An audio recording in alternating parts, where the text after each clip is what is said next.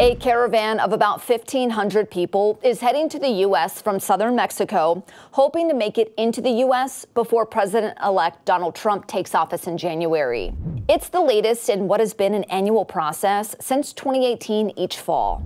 People from countries in Central America have traveled in groups, making it more difficult for Mexico's government to arrest or deport them and avoiding having to pay traffickers to get them to the border.